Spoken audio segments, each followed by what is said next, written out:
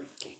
Hi everyone. So right now we are reading the Third Eye book, and so far Lobsang Grandpa has recently turned 12 and has taken the examination test and has finally become a llama. Now let's start reading the book. Can you see my screen? Yes, Vicky.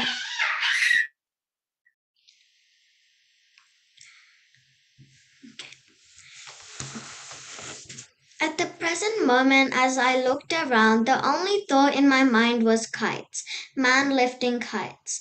Tucked away in the lamasery building behind me were boughs of spruce which had been brought from a far country, for no such tree grows in Tibet, and spruce probably from Assam were considered as ideal for kite construction, as it would take hard knocks to without fracturing and it was light and strong. After the kites were finished with, the wood would be examined and placed into a store ready for the next time. So they're saying on how to make the kites and what to use, like what wood and where it came from. The discipline was not greatly relaxed here. We still had a midnight service and the others at regular intervals. This, if one thought about it, was the wisest way, as it would be harder to observe our long hours later if we relaxed now. The whole of our class time was devoted to her gathering and kite flying. Here in the lamasery, clinging to the side of the mountain, we were still in daylight, while down below the ground was clothed in purple shadows, and the night wind could be heard rustling through the scant vegetation. The sun sank behind the far mountain peaks, and we too were in darkness. Below us, country looked like a black lake. Nowhere was there a glimmer of light. Nowhere, so far as the eye could range, was there a living creature except here in the group of holly buildings. With the going down of the sun, the night wind rose and set about the business of the gods, the dusting of the corners of the earth. As it swept along the valley below, it was trapped by the mountain side and was channeled up through faults in rock to emerge to our upper air with dull moaning boom, like a giant conch calling one to service. Around us there were the creaking and crackling of rocks moving and contracting now that the greater heat of the day had gone. Above us the stars were vivid in the dark night sky. The old people used to say that Caesar's legions had dropped their spears on the floor of heaven at the call of Buddha, and the stars were the reflections of the lights of the heavenly room shining through the hole. So he's explaining about the view on what he can see and describing all around him. Suddenly, a new sound was heard above the noise of the rising wind. The temple trumpet sounding the close of yet another day. Up on the roof, as I looked, I could see dimly discern the silhouettes of monks, their robes fluttering in the breeze as they carried out their priestly office. For us, the trumpet's call meant bedtime until midnight. Dotted around the halls and temples were little groups of monks discussing the affairs of Lhasa and the wonderful world beyond. Discussing our beloved Dalai Lama in the greatest incarnation of any Dalai Lama. At the sound of the close of the day, they slowly dispersed and went their separate ways to bed.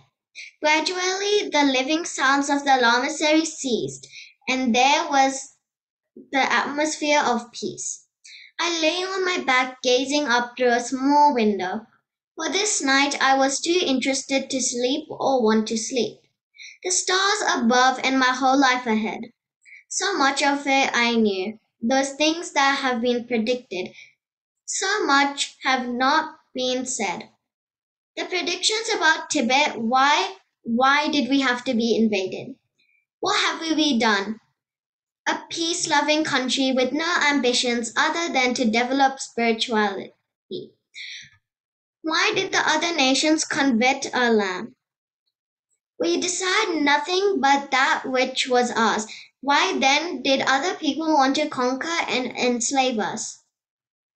All we wanted was to be left alone, to follow our own way of life. And I was expected to go among those later would invade us, heal their sick, and help their wounded in a war which had not been yet started. I knew the predictions, knew the incidents and highlights, yet I had to go on a yak upon the trail, knowing all the stops and halting places, knowing where the grazing was bad, yet to plod on a known destination. But maybe a yak coming over the ridge of the river to prostration thought it was worthwhile why the sight of the holy city was. Booming of the temple drums woke me up with a start. I did not even know that I had been asleep. With an unpriestly thought in my mind, I tottered to my feet, reaching with sleep-numbed hands for an elusive rope. Midnight. I shall never stay awake. Hope I don't fall over the steps. Oh, how cold this place is. 250 rules to obey as a llama. Well, there is one of them broken. For I did excel myself with the violence of my thoughts in being so abruptly awakened. Out I stumbled to join those others also in a daze, who had arrived that day. Into the temple we went to join in the chant and counter chant of the service.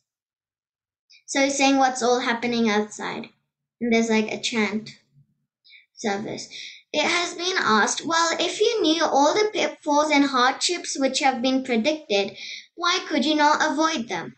The most obvious answer to that is, if I could have avoided the predictions, then the mere fact of avoidance would be proven them false. Predictions are probabilities. They do not mean that man has no free will. Far from it, a man may want to go to Darjeeling to Washington. He knows his starting point and his destination. If he takes the trouble to consult a map, he will see certain places through which he would ordinarily pass to reach his destination. While it is possible to avoid the certain places, it is not always wise to do so. The journey may be longer or more expensive as a result. Similarly, one may motor from London to Inverness. The wise driver consults a map and has a road itinerary from one of the motoring organizations. In so doing, the driver can avoid bad roads or where he cannot avoid rough surfaces. He can be prepared and drive more slowly. So, with the predictions, it does not always pay to take the soft and easy way. As a Buddhist, I believe in reincarnation. I believe that we come to earth to learn. When one is at school, it all seems very hard and bitter. The lessons, history, geography, arithmetic, whatever they may be, are dull, unnecessary, and pointless. So it appears to us at school. When we leave, we may possibly sigh for the good old school. We may be so proud of it that we wear a badge or tie even in a distinctive color on a monk's robe. So with life, it is hard, bitter, and lessons we have to learn are designed to try us and no one else. But when we leave school or off this earth, perhaps we wear our school badge with pride. Certainly, I hope to wear my halo with a jaunty air later. Shocked? No Buddhist would be. Dying is merely living our old empty case and being reborn into a better world. With the morning light, we were up and anxious to explore. The older men were wanting to meet those that they had missed the night before. I wanted more than anything to see these huge men lifting kites. I heard so much about. So he's saying that I really want to see the huge man lifting kites. First, First, we had to be shown over the lamasery so that we could show our own way about. Up on the high roof, we looked about the towering peaks and gazed down at the fearsome ravines. Far away, I could see a turgid stream of yellow, laden with water-borne clay. Nearer the streams were the blue of the sky and rippling. In quiet moments, I could hear the happy tinkling of a little brook behind us as it made its width down the mountainside, eager to be off and join the tumbling waters of the rivers which in India would become the mighty Brahmaputra River, later to join the sacred Ganges and flow into the Bay of Bengal. The sun was rising above the mountains, and the chill of the air fast vanished. Far away, we could see a lone vulture swooping in search of a morning meal. By my side, a respectful llama pointed out features of interest. Respectful, because I had a ward of the well loved Minga Dandap, and respectful too, because I had the third eye and was proven incarnation or choku as we term it. It may possibly interest some to give brief details of recognizing an incarnation. The parents of boy may from his behavior think he had more knowledge than usual, or in possession of certain memories, which cannot be explained by normal means. The parents will approach the abbot of a local lamasery to appoint a commission to examine the boy. Preliminary pre-life horoscopes are made, and the boy is physically examined for certain signs on the body. He should, for example, have certain peculiar marks on the hands, on the shoulder blades, and on the legs. If these signs are to be seen, search is made for some clue as to who the boy was in his previous life. It may be that a group of llamas can recognize him, as in my case, and in such event some of his last life possessions will be available. These are produced together with others which are in appearance identical, and the boy has to recognize all the articles, perhaps 9, which were in a previous life. He should be able to do this when he is 3 years of age. So he's explaining what they would do in a examination to this 3-year-old boy. At 3 years of age, a boy is considered to be young to be influenced by his parents. Previous description of the articles. If the boy is younger, so much the better. Actually, it does not matter the least if parents to try to tell the boy how to act. They are not present during the time of choosing, and the boy was to pick perhaps 9 articles from possibly 30. 2 wrongly selected will make a failure. If the boy is successful, then he is brought up a previous incarnation, and his education is forced. At his 7th birthday, predictions of his future are read, and at that age he deemed well able to understand everything said and implied. From my own experience, I know that he does understand. The respectful Lama at my side, no doubt at all this in mind as he pointed out the features of their district.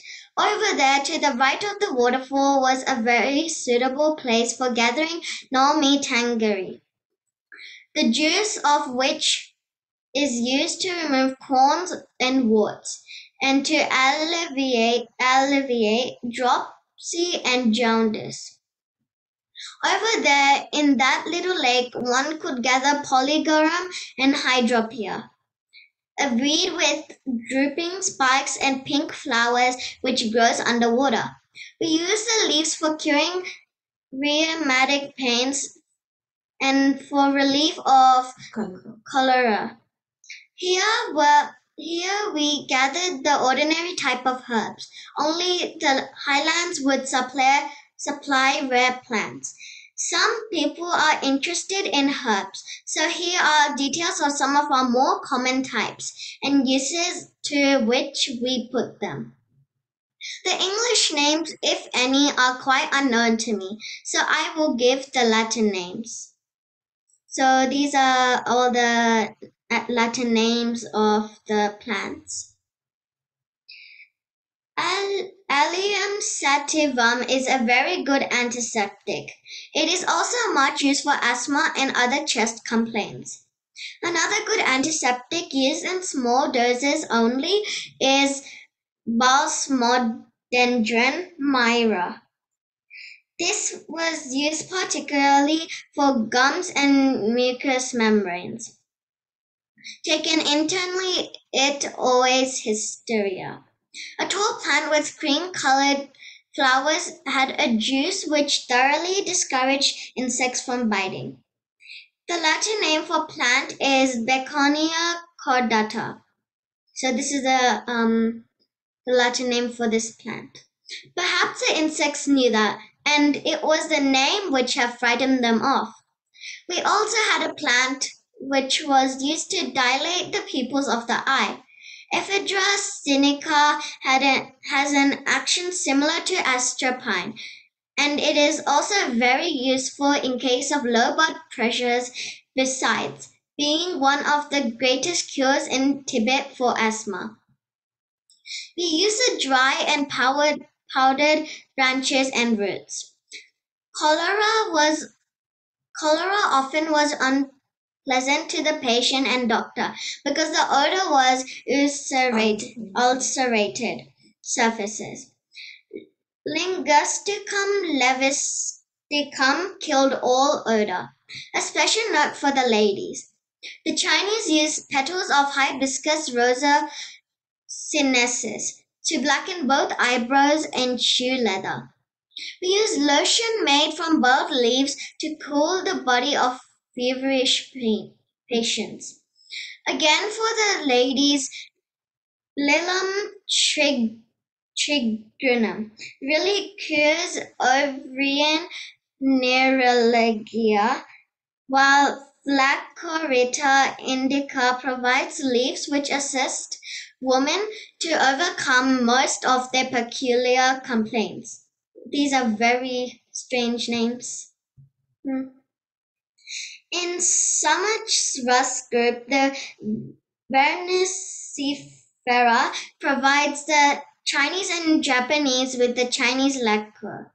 We use the glaber for relief of diabetes, while the aromatica is of help in the cases of skin disease, urinary complaints, and cystitis.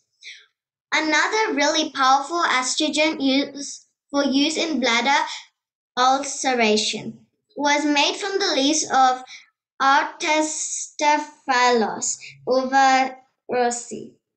The Chinese prefer Begnonia grandiflora, from the flowers of which they made an astringent for general use. In later years in prison camp, I found that Polygonum bistorta was very useful indeed in treating cases of chromatic dysentery, for which we used in Tibet. Ladies who had loved unwisely but well made from the use of astringent prepared from Polygonum erectum, a very useful method of securing abortion. For others who had been burned, we could apply a new skin. Cygesbeckia orientalis is a tall plant some 4 feet high. The flowers are yellow, the juice applied to wounds and burns forms a new skin in much the same way as collodion. Taken internally, the juice had an action similar to chamomile. We used to coagulate the blood of wounds with Piper angustifolia. The other underside of the heart-shaped leaves is most efficient for the purpose. All these are very common herbs. Most of the others have no Latin names because they are known to the Western world, which bestows these designations. I mention them here merely to indicate that we had some knowledge of herbal medicine. From our vantage point looking out over the countryside, we could see on this bright sunlit day the valleys and sheltered places where all these plants grew. Farther out, as we gazed beyond this small area, we could see the land becoming more and more desolate. I was told that the other side of the peak upon whose side the lamasery nestled was truly an arid region. All this I could be able to see for myself when later in the week I soared higher above a man lifting kite. Later in the morning, the Lama Mingya dawned up, called me, and said, "Come along, Lobsang. We will go with the others who are about to inspect the kite launching site. This should be your big day." So they're gonna launch the kite and at the launching site. It is needed no further remarks to get me to my feet, eager to be off.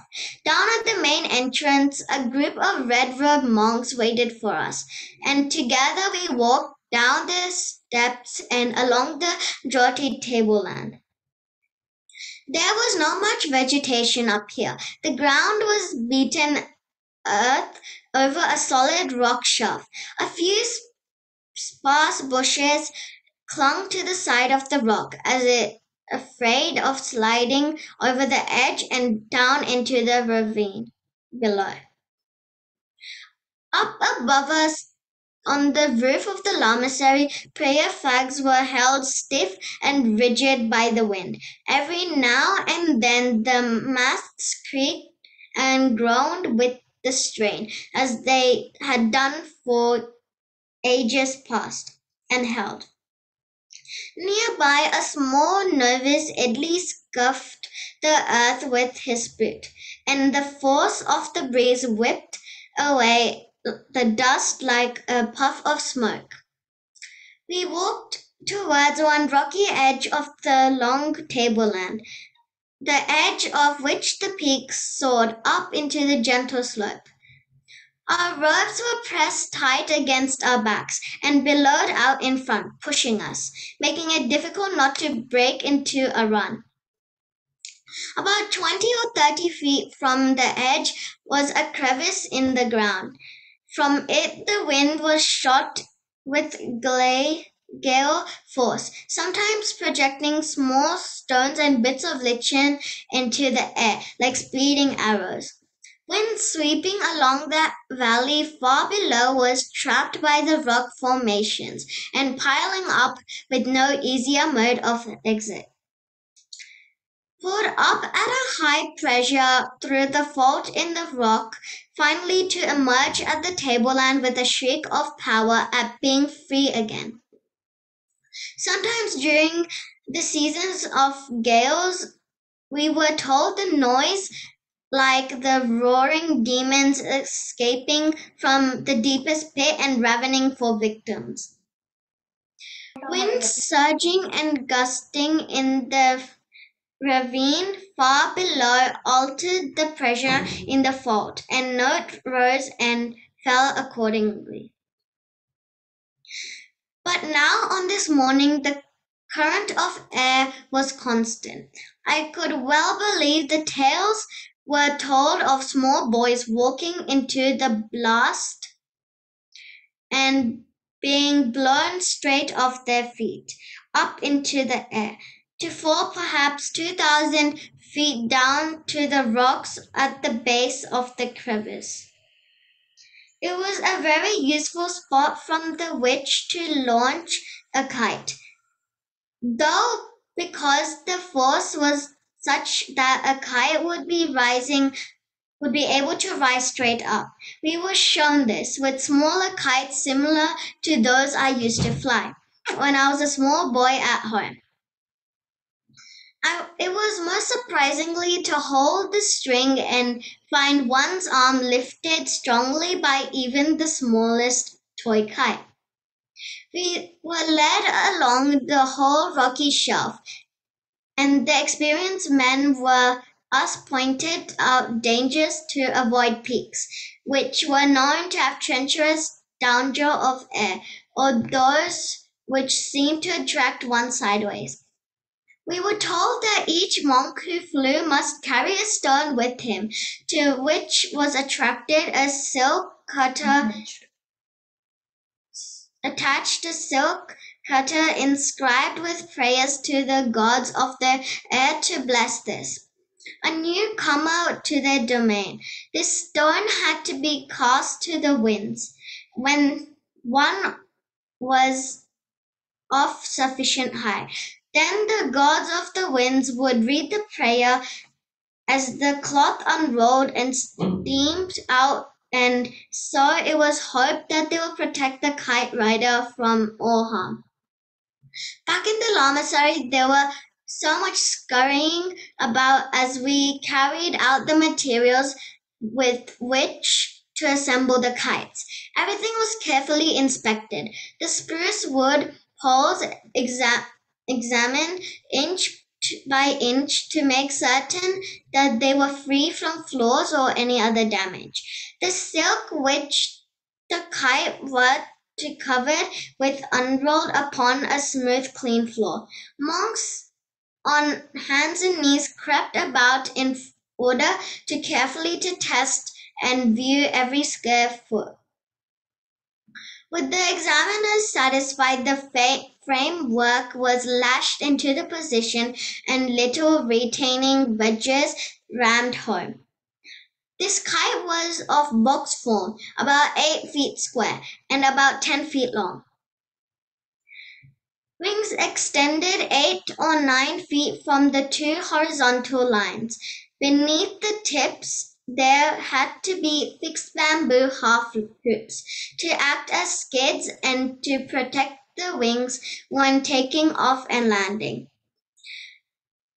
At the floor of the kite was strengthened, there was a long bamboo skid which tapered upwards like our Tibetan boots.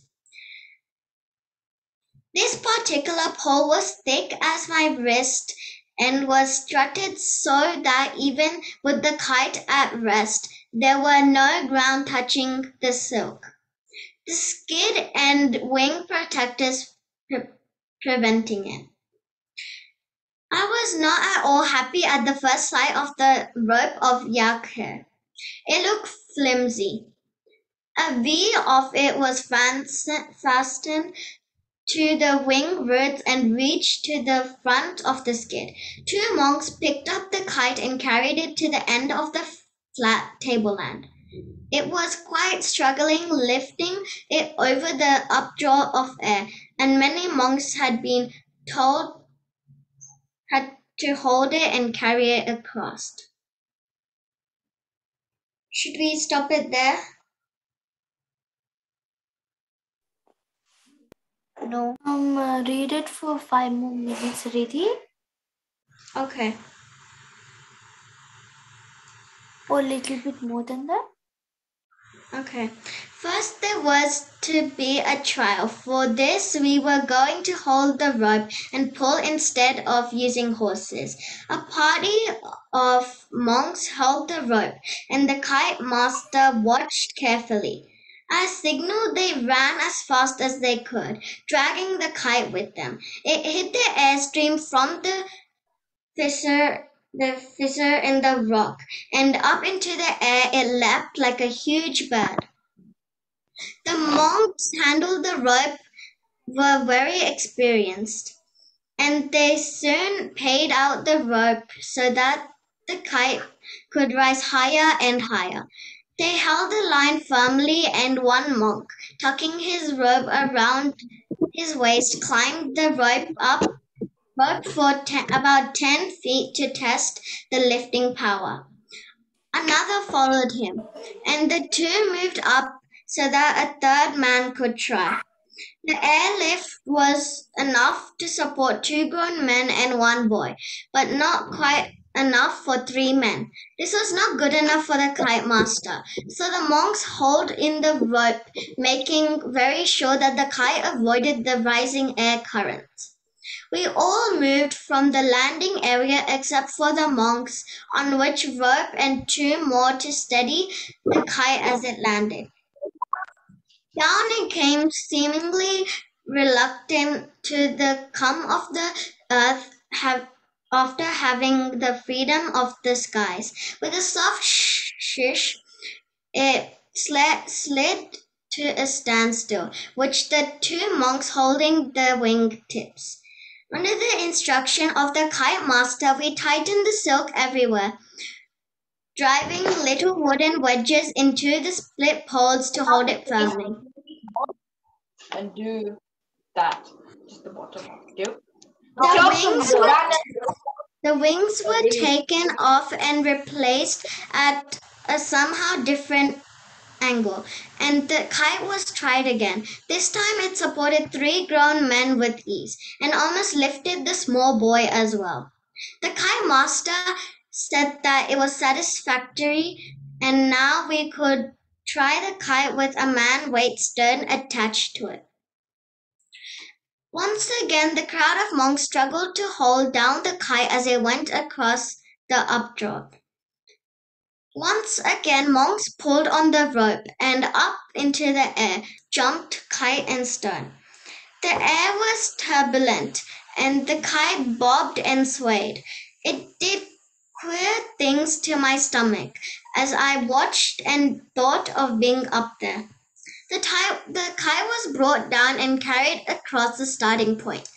An experienced llama spoke to me. I will go up first, and then it'll be your turn.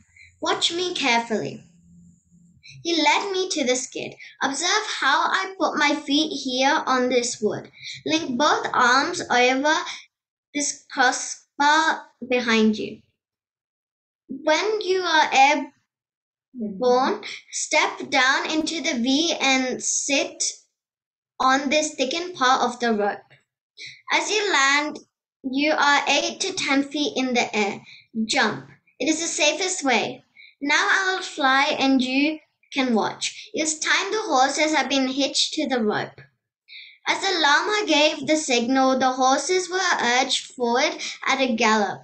The kite slid forward, hit the updraw, and leapt into the air. When it was 100 feet above us, or 2 or 3 thousand feet above rocks below, the llama slid down the rope to the V, where he sat swaying. Higher and higher he went. A group of monks pulling on the rope and paying it out so that the height could be gained. Then the llama above kicked hard on the rope as a signal, and the men began hauling in. Gradually it came lower and lower, swaying and twisting as kites will.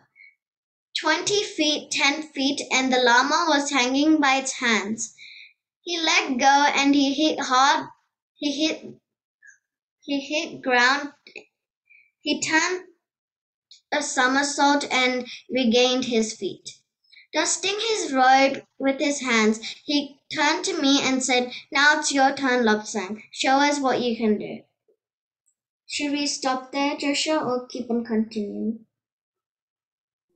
You can stop now, baby. Okay.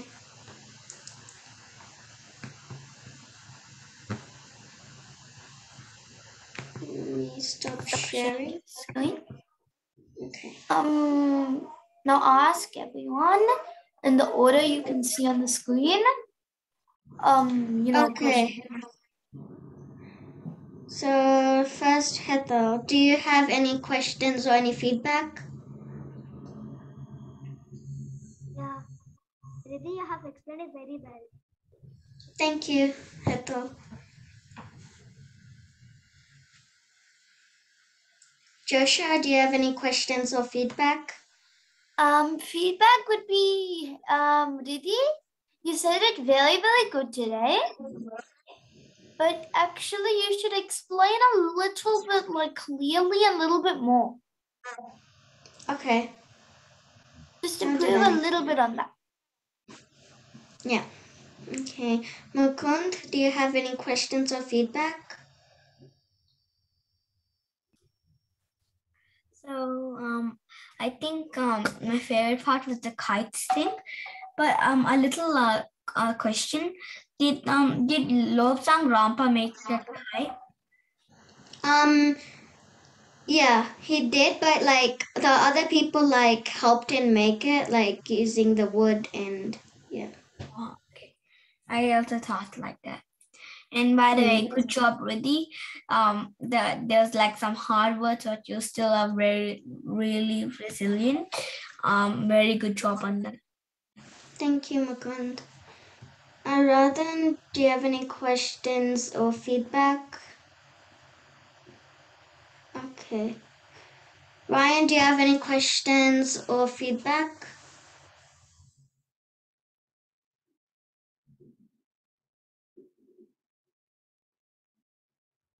Okay, so he might not be there.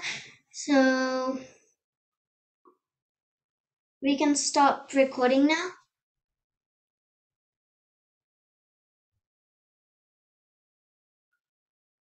Okay.